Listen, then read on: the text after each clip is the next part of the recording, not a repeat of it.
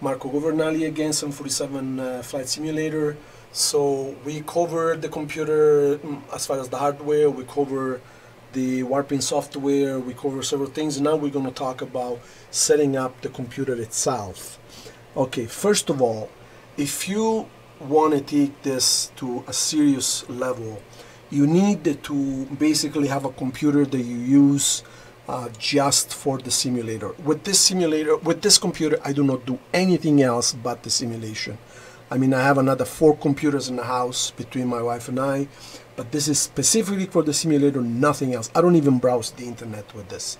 So basically, setting up the computer, it's extremely important, setting it up properly. I stay with the Windows 7 Pro 64. Why Windows 7, even though it's a few years old, is because it's tried and true, everything is compatible, you're not going to have any problems. Windows 8 is out of the question, that was a total failure. I mean, yes, if it's tuned up properly, there's not much wrong with it, but Windows 8 was one of these things, it just was not a good system. Windows 10 looks very promising, especially after the release of the Service Pack, but again, it's too new, and it just, yeah, it will work perfect, of course, with the Prepared and other newer simulators like FX11, X-Plane 11, I should say. But I use FS 2004. I'm going to talk about that in the next video, why I use FS 2004. But Windows 7 64 is my favorite. Now you must go the Pro if you want to see the 16 gigabytes of RAM.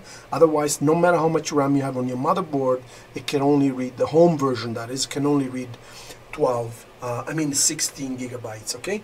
So as far as tuning Windows properly, basically it's a matter of eliminating or preventing from starting all of the things you're not going to need.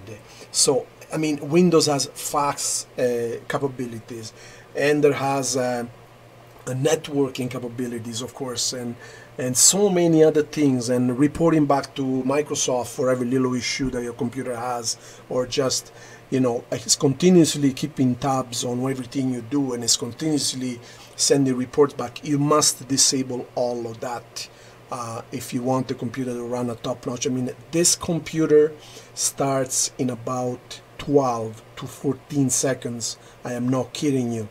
Forget about Norton antivirus, forget about McAfee. Those are way, way too heavy. What I use is, let me show you here, is Panda. Panda is, it does the job. Of course, I know how not to get infected. I never get infected because, of course, I clean at least 5 computers a day, customers' computers, and I see how they get infected. And as you can see, my antivirus is actually disabled. When I fly, I actually disable, so there's no interference whatsoever, but I never get infected. If you want to know how, leave a comment and I'll tell you how. Let's see. Those are the programs up there. Now, CCleaner is a lifesaver. You clean your computer at least once a week with CCleaner. If you have a solid-state hard drive, for example, I have Intel, so there is an Intel utility which optimizes the hard drive before I use it, and so on and so forth. So keep your computer nice and light. I mean, if you're going to do Facebooking and everything else, and email and this and that, and play different games, your computer just is not going to be lean and mean the way it should be. You know, if you can afford it, just have a computer dedicated to the flight simulation, and that's it. And in my opinion, the reason why most people opt to go with 4, 5, 6 network computers instead than just one is simply put because most folks do not know how to tune their computers properly. I see this all the time. Believe me, I'm not exaggerating. 98% of computers that come to me, to my shop, are not tuned properly. People just cannot believe the difference 5 minutes of tuning can do.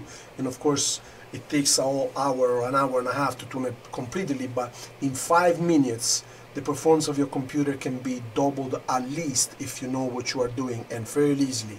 So instead of using several computers at once, I went with one powerful computer tuned to the gills, and it just can't beat that. Keep it simple, keep it lean, keep it mean, and you're going to be okay. If you have any questions, let me know and I will address them. Thank you very much. Have a wonderful day.